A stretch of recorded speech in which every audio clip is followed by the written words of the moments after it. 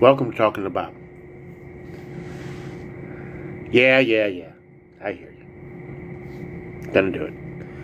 So,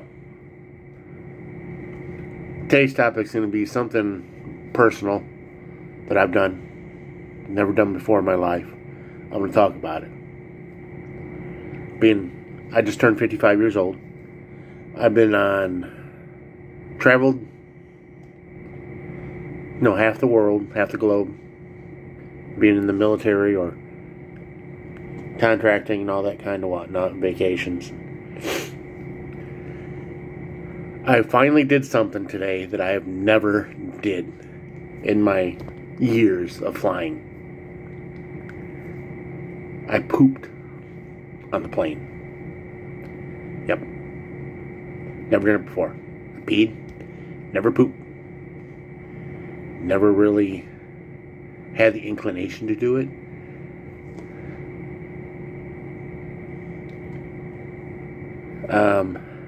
I don't think I'm going to do it again. Because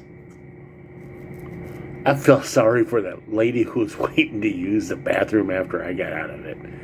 I mean, it was holding for 4 hours, and there was another 3 hours of flight time left, and there's no way I could have held it that long.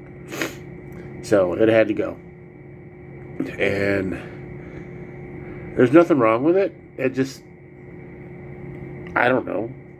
It just seems, it's not like using an outhouse. You use the outhouse, you got all that fresh air going through, then you're in the lavatory on the airplane, and you got all that air blowing through. But for crying out loud, that stuff doesn't move that stink like you won't believe. I've been in there after someone's pooped, and it stank. And I sat there and finished, and I know it stank. I washed my hands, and I waited a little bit to try and get that stuff out. It just didn't work. I couldn't wait any longer. I held off, but it came. I had to do it. I don't know if anybody of you, if you guys have that issue. It's probably just me, because I don't know. I'm just weird at some things. Oh yeah, what do you guys think about the face fuzz? A little bit that double nickel gray hair coming in. Hey, at least when I go for a cocktail, they don't ask for a ID anymore. I don't think I've had that thing for 30 years anyway, so for 40 years that happened. But that's just little things I wanted to share today. I know it's not the best topic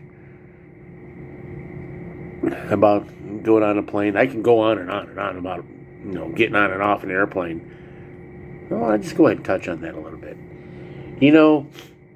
When you get your deep planing, okay, it's not like it's a surprise that I gotta get off the airplane. You know where you put your bag. You see the person in front of you leaving. That means get your bag and get the crap off the airplane. Not turn around and BS with the person you sat next to or behind.